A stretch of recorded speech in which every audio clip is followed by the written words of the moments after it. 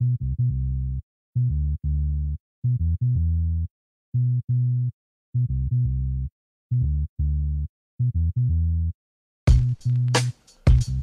going on, guys? Welcome to the latest episode of Can I Kick It? This is your host, as always, Elliot Barton. Joining me is my good man, Ned Duran II. And we are back in the lab. I mean, we can say we're back in the lab, right? Yeah, we're back in the lab. Cooking up some more episodes. Okay, I mean, look, man, we took a long hiatus from Can I Kick It? So I think it's time to overload people with episodes of Can I Kick It? Yeah, I mean, it was a busy season with the Richmond Kickers. Compact season. Yeah, just had to cram all those games in there. So, hey, what you gonna do? Right. So for those who missed it, we just dropped an episode with Mr. Hugh Roberts, to go check that out. And a Richmond Kickers player, right? And an episode of Marcus Rashford. And today we have another episode from another person from England. I feel like most of us eventually we're gonna get away from the USA and England. But that's where the majority of black players seem to be at right now. We got they all seem to pass through England or the USA, basically. Some are in France, but it's a lot harder to find their story. Exactly. Yeah. So, but today we are talking about the one, the only, the first female black captain of England, Mary Phillip. Yes. That's what we're talking about. And all right, so before we really dive into like how she got started and everything, how was it for you trying to find information on her? Like pulling teeth. Okay. It's like trying to find a needle in a haystack. I mean, I personally think it's not a good shout how very little information you find on a lot of these great. Yeah. Let's be honest. You don't find so much on these great women athletes or women characters. It's just not there. No. I mean, we struggled with the same thing when we did Wendy Renard, and she's current and recent and playing right now. And you would think, especially with the most recent Women's World Cup, how big that was, that you would get more information on her, but. It's hard to find. Apparently, according to the internet, women's soccer started in 2018. Yeah, 2018. Honestly, she played a full career, played for multiple big teams. And it's even her Wikipedia, where now she's the head coach, she's the head manager at Pecktown, which is the 11th tier in England. Her Wikipedia page don't even reflect that. I'm just not really, yeah. All the stuff she did for England, everything she transcended, once again, if this was a male player, you wouldn't hear the end of it, Yeah. And you'd be bombarded with stats and history and all of that. And it's not like she's just this average, center back. She was a key player in the Arsenal sides, the Fulham sides, won multiple doubles and trebles, won, the Arsenal team that she played on won a UEFA Champions League, and it's They pulled a quadruple that year. Yeah. And it doesn't they get talked won about. Almost every single piece of silverware you could win in a season. And the fact that she doesn't even get even real proper respect is damning in itself. Yeah. So you know what we're gonna do? We're gonna give her her flowers today. Oh, definitely we are. Definitely we are. We're gonna have fun with it too. Right. So like I said, she was England's captain until England's first female black captain. She was a captain until 2011, and she was the only player until 2011 to represent the team in 2 World Cups. So, and it's crazy because I think in between that time, she had her 2 sons. Yeah, and she was still playing. She took a break from playing for the national team. She was still playing regular football, whatnot. Mm-hmm. And there's actually a funny story about her head coach at the time at Fulham, I believe. Was it Fulham? I think it was Fulham. About how she was ready to come out to the game at halftime because her son, the coach was holding her son. Yeah. And her son was just crying. And she was like, "Coach, take me out so I can take care of him." The coach was like, "No, I got him. You keep playing because I need you in defense." And she was like, it's really that moment there that kind of allowed her to feel like, all right, I can really do this. Yeah. Because, I mean, having 2 kids, regardless if you're a male or woman, like, having 2 kids at that age, like, that would derail a lot of people's careers. Exactly. I mean, you see sometimes a slight dip in form from even male players when it's like, oh, so-and-so had a baby, and it's like, yeah, next couple of games, they're going to be a little slow. Yeah. And it's not even like in the men's game where you have the income to kind of like, oh, I could go get a nanny. Like, in the women's game, especially during this time period, most people aren't even getting paid. Exactly. Let alone can afford to get a nanny, and proper benefits, prenatal care, things like that. Who knows if that stuff is being taken care of? And the fact that like she's able to still be a key figure in these sides is impressive in itself. Yeah. So I'm gonna backtrack a little bit. So she played for Millwall, Lionesses, Fulham, Arsenal, Chelsea. So she had the full London experience. I have to say, like she said, I'm staying in London. Yeah. Full London experience. She joined Millwall Ladies at the age of 12. And then she moved to Fulham as a pro in 2003. So this whole time period, like she's like, all right, I'm going to now go play pro, which is like a step up. Plays a little bit better, but it's kind of like, I can see it where she was like, how can I say this? At this time period, it's not like she's like, all right, I'm going to go from my small local club in like the backwoods country of England to move. It's like literally she's just moving across the street. Yeah. But she had to go to another club to go pro. It's like, this is where the women games was. It's like, even though Millwall at the time was like, I think championship maybe, I don't think they were Premier League. No, they haven't been Premier League. I think they were championship like League One. Yeah. But the fact that their women's team is not even pro is kind of like indicative in itself of like, she has to move to another club to move pro. Exactly. Yeah. And it's strange because when you look at her career, I mean, it's basically all of it's coming full circle. But you see a lot of... You don't see a lot of, like, crazy jumping around as you do with some other professionals. Because it's like... You get this situation where she's spending at least 4 years at any club. And that's the one thing out of her career, I would say that is... the most abnormal thing. I can't talk right now. Abnormal thing I've seen, because most of the women's careers that we looked at, Crystal Dunn, Wendy Renard, the women we've done so far, it's pretty much stayed in one club. You might get another move to another club, but it's like I'm there for 6 to 7, 8 years because of what. I don't want to say there's a ceiling in women's football. Well, it is a ceiling. It's still in terms of like transfers and money moves. So it's like, once you find that job, you keep it. Yeah, you keep it. You don't move. And in her case, it was, well, I'm going to go here. I'm going to stay here for a little bit of time. I'll go here, stay here for a little bit of time. I'll go here, stay a little bit of time. She treated it like a regular career, like you would see with a lot of the men's careers. But it's like you said, like when we were talking about Wendy Renard stayed with Lyon for... she still is with Lyon. Yeah. And then you have Crystal Dunn, who... basically stayed in New York. Like, so with her, she's staying in London, but you can also equate it to just the vast amount of clubs that there are in England. Because, you can't throw a stick without hitting a professional soccer stadium in London. There's so many clubs, and with regards to all of the tiers, there's so many clubs in London. And most of them have a women's team. So the options were there, but like you said, it's not normal to see a woman just moving from this club to this club to this club to this club to this club. Normal this is like, I haven't seen it.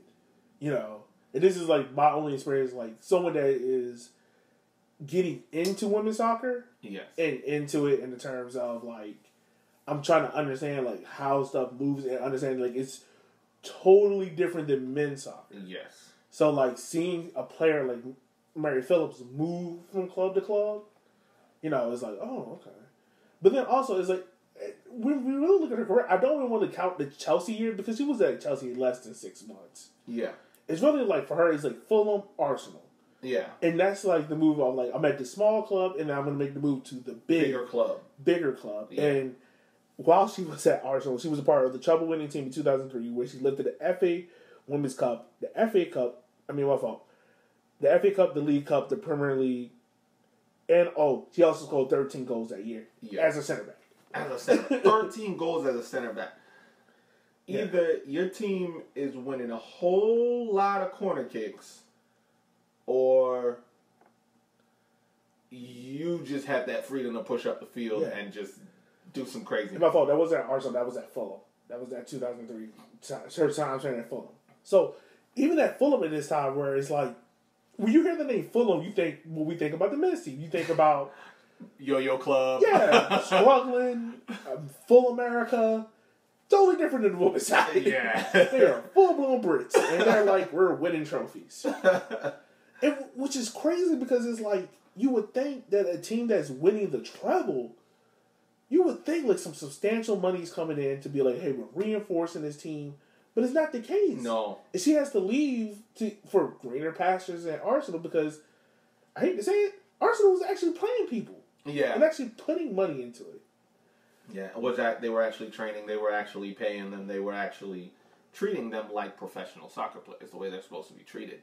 I feel that Fulham, being a smaller club in general, it's just struggled to keep up with the the Arsenals and the Chelseas and the Manchester United and Manchester Cities of the world. And the same way with the men's. I mean, you see it now. I mean, the last time Fulham were a mainstay in the Premier League, Clint Dempsey was there. And that was a long time ago. That was a while ago. So, after 4 years at Fulham, she left to go to Arsenal. This is where I really think she hits the height, or that she's in the prime of her career, because she becomes the heart of that defense with Faye White. And that defense is... I want to compare it. It feels like it's the Bad Boys Pistons defense, basically mixed in with like that 2000 Ravens defense, because they were no nonsense. They just and also imagine this as an Arsenal fan. In the men's side, you have the invincible Thierry Henry, Sol Campbell, the pretty soccer, the Arsene Wenger, and then on the women's side you have this gritty, smash mouth, like knock 'em dead defense. It is two total contrasts. It is. It's crazy, and it shows you like how it's funny because you see that at a lot of these English clubs, with the contrast with the style that the women play as opposed to the style the men play. It's weird. To me, I would think, a club has a philosophy, whether men or women, it's the same philosophy. No. Smash mouth versus pretty soccer. Yes, it's two totally different things, man. So, while at Arsenal, she wins a Champions League, a Premier League, and an FA Cup. Now, this is where I have my gripe with Arsenal. Your women's side wins a Champions League, a Premier League, and an FA Cup. During that time period, your team fails to win a Champions League, fails to win a Europa League, yet I don't see a statue outside for that women's side at all. I don't know if there's like a little memorial or plaque or something, but there needs to be something outside for that women's side. There definitely does. Because I think that year they also got the quadruple. I think there was another trophy they won. There's multiple quadruples and trebles and doubles in Mary's career. Yes. This is what we get for talking about Marie Antoinette before this podcast. I knew it was going to happen. Yep. There's multiple doubles and trebles and quadruples in her career. Like, I think she walked away with 21 trophies total in her career. Whew. Yeah. So she was a habitual winner. And that's crazy because her career literally spans from like probably around like 2000, 2002 to 2008. Yeah. And it's like, wait a minute. You did that much? Dominating. Yeah. So, 2004 to 2008, she's at Arsenal winning trophies left, right, center. 2008, she's like, all right, I'm going to take one more move, go to Chelsea. And this is where Chelsea starts. I don't I didn't see an article on it because once again, it's hard to find articles on it. But my speculation is this is where the Abramovich money comes in around 2008. Yes. And I feel like not only do they want to prop up the men's side, because that's what you hear a lot about, but I also like they want to put money into the women's side of it. Yeah. And why not go out here and go get kind of create your own Galacticos and be like, let's go get the best defender from in London, put her here, but she doesn't stay long. She only she retired in October after signing over the summer. And I couldn't figure out if it was due to injury or just she was just like, I feel like moving on, but that's what it just felt like one of those things where you just know, like, all right, this isn't for me. Hey, what's going on, guys? This is Elliot. I know you guys are really enjoying this real unique story, but we got to pay bills around here. So, make sure we provide you guys with more unique episodes. So, this sponsor is from the Non-League America, who has been exploring the diversity of the United States through the lens of soccer since 2012.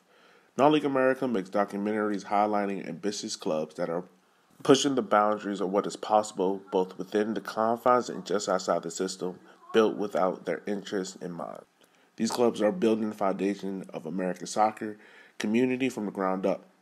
So, if you support us, go support them. Check out their latest documentary, Non-League America, Volume 15, More Than Ready, the story of Goldsboro Strike Eagles FC on Facebook or YouTube. And also make sure to follow them at Non-League USA on Twitter or on Facebook. So, with that being said, here's back to the episode. One thing I do think played a big factor, like you said, with the big money coming in, is a lot of times with that big money, you get massive changes. Yeah. And with those massive changes, I'm wondering, is she getting phased out for the new and shiny? Is she getting shunned to the side? Like you're part of the old guard. You talking about her time in Chelsea? Her time at Chelsea, basically. See, I don't know because in 2008 she leaves Arsenal to go to Chelsea, and then she just retires in October of that same year. So it's not like she even stayed a full year. I think it was just the thing of, I think on Chelsea's part it was, let's go get this great defender to bring in, almost like how Chelsea's doing with Thiago Silva. Yeah. He knows everything. He's won everything. He helps setting our defense. We're trying to become one of these elite teams in London. We're trying to be one of these elite teams in Europe. Yeah. Why not go ahead and get the best defender in our own city? And I there's no way to prove it. I can't tell if it's just because of she's just like, I got the check. It's clear. I'm going to retire. I doubt it. Yeah. Or the thing of is like, she just knows her body. And she's just like, all right, I'm going to step away. And also, we're going to get more into like what she's done post-career. But she had the opportunity to coach Millwall's women. Her home, where she started off at, and she didn't take the opportunity because she was like, I want to spend more time with my kids. And she had 2 kids very early in her career, what kind of hampered her international career. So I'm wondering that might also be the reason why we didn't see her play more at Chelsea, because she's like, my kids are getting older. Yeah. I hate to say this, but it's the truth of the matter is in the women's game, it's a lot harder to stick around in the game because the pay might not always be there. Whereas in the men's game, you can supplement. Like, once again, I can pay for a nanny. I can pay to have a stay-at-home, spouse. Exactly. The women's game, I imagine during this time, you'd be lucky to see a $90K check, year round. Exactly.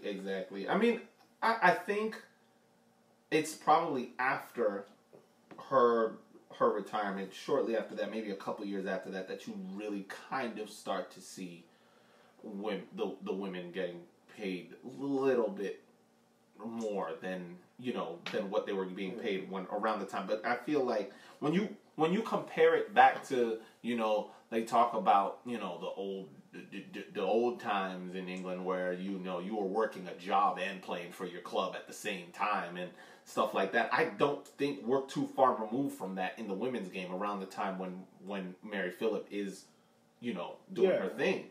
So it's not like how it is now where you have like a lot like Rose Lavelle moving to Manchester City and she's making a substantial bump in income. Like exactly. Like here in WSL, from what I understand, she was making good money. Exactly. And then she moves to England to make even better money. Exactly. Whereas in the case of Mary, it was like you're making decent money, but it's like, all right, I have to choose exactly. what I want. It's not like I can do both. So that's from my understanding is.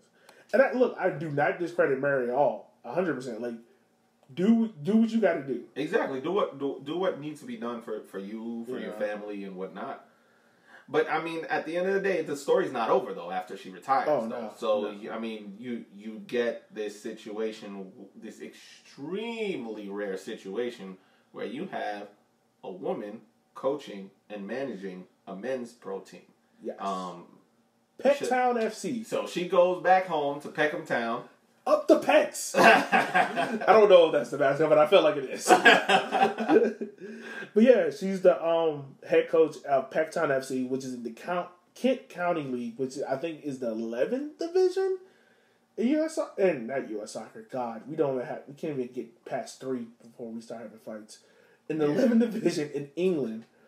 And she has a very successful career. She just won the London FA, the first female ever to lead her team to a cup trophy in men's soccer. Yeah. Ever. I think 1920. So, great on her. I don't know how they're doing in the league. That's a little bit harder to find. But yeah, because that's a very, very local league. So, it's not information that's readily, that you can just, boop.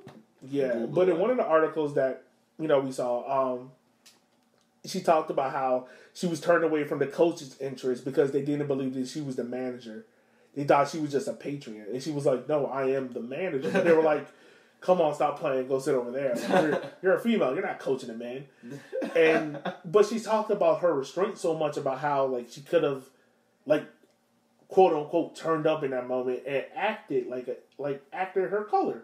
And that's something, like, where in our community, where, like, black people, where it's like, we know we have the credentials. We know we have everything qualified to get the job, and we have the job. But then we get met with that disrespect of, well, you don't look like you deserve it. You don't look like you have what you say you have. And she just talks about how she's like, I'm going to do my talking on the pitch with my team. Exactly. If they choose to act ignorant and belligerent, that's on them. I'm going to focus on what I can focus on. And to her, I want to give her the utmost credit for that. Because, let me tell you something. Let that have been our wives. Everything would have been set on fire. Shutting everything down. Because, I mean, and I think that goes hand in hand with the frustration of what it is to be a black person in America or a black person in England in her case. Because at the end of the day, it's a black woman in the workplace. Exactly, a black woman in the workplace. That's a double whammy, basically. Tough. And you get that situation of, here we go again, Yeah. And it's like, we should be past the point where that's an issue, and that's what leads to a lot of that frustration, to a lot of that that angst and that quick to anger kind of demeanor of black people in England and in the United States. So, I mean, while a lot of people would say, well, you got to be able to control yourself, it's like, at the end of the day, keep pushing someone's buttons and something's going to blow up, Yeah. But, again, like you said, Mary Phillip just said, okay, you're going to think that I'm just watch what I make this team do. Watch what I accomplish with this team. And, I mean, the numbers speak for themselves. The numbers speak for themselves. So, I was able to find, so they're in the Kent County Football League, the Premier. They're in 6th place. Oh. Yeah, out of 16. Up the Pecks. Yeah. So, also, I remember this. Her head coach, at the time, the story I was talking about, her head coach who held her baby while she was playing, is Mr. Jim Hicks. Mm-hmm. And Jim Hicks is the reason why she got her coaching badge at 17, because he told her, he was like, you are a young lady in football.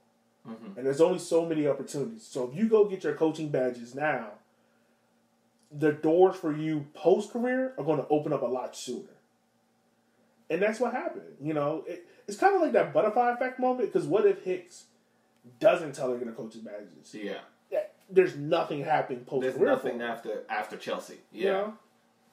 And also her international career, which England internationally, I have come to realize was not a powerhouse as I thought they were. And I learned it's only recently, very recently. Yeah, I learned that in the 2015 World Cup when I had England going to the final.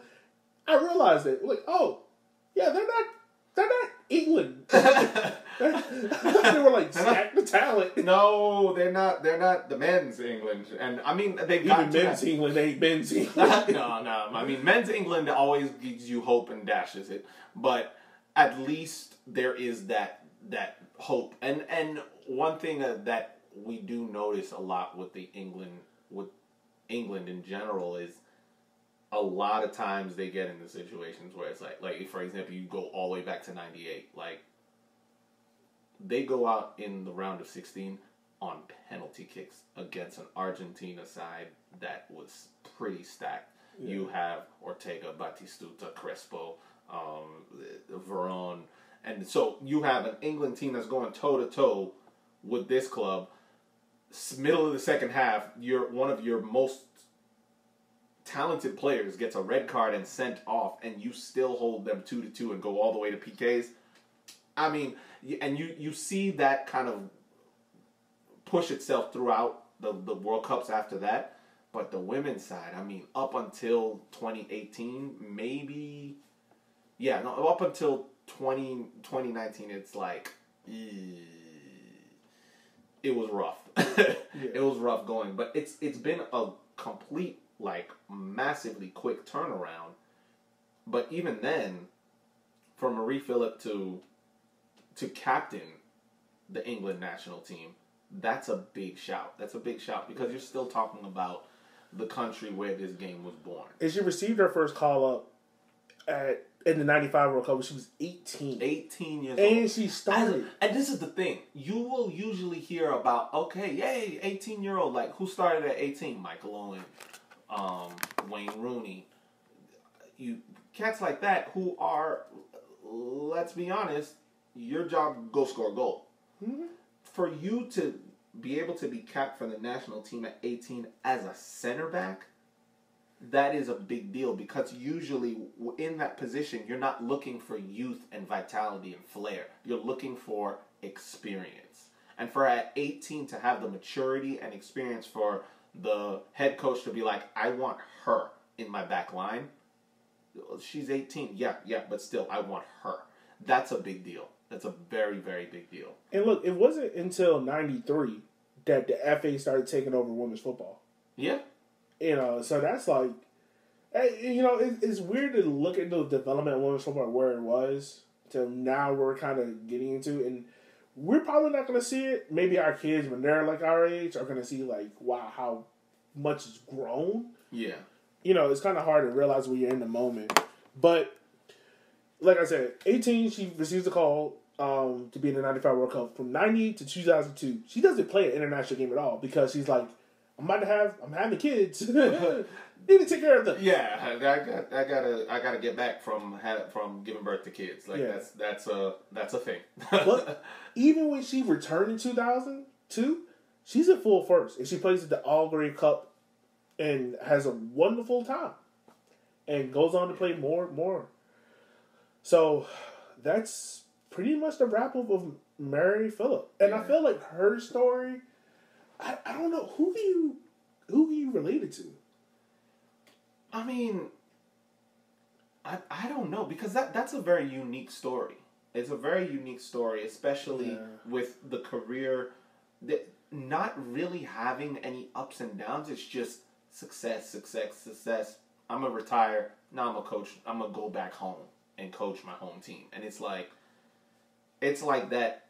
Go on the road and come back home completely untouched, kind of. And it's actually impressive because you see players go through periods of their career where they're falling out of favor, and I think that may be why Mary decided to retire when she did, because she said, look, quit while you're ahead.